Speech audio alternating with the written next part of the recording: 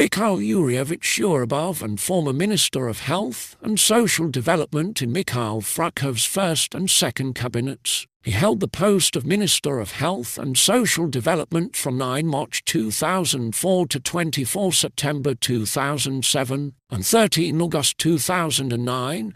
Zurabov was appointed ambassador of Russia to Ukraine, replacing former Prime Minister Viktor Chernomyrdin in that role. However, on 11 August 2009, Russian President Medvedev postponed the sending of a new Russian ambassador to Ukraine in view of the anti-Russian position of the current Ukrainian authorities. Zurabov presented his diplomatic credentials to newly elected Ukrainian President Viktor Yanukovych on 2 March 2010. Zurabov was born on 3 October 1953. He completed his undergraduate degree at the State University of Management in Moscow and his master's degree at the All-Union Scientific Research Institute for System Research under Stanislav Sergeevich Shatalin, Russian, Chatilin, Stanislavsyev. He held the position of chairman of the pension fund of the Russian Federation from 1999 to 2004. Zurabov is married to Yulia. They have a biological daughter, Anastasia,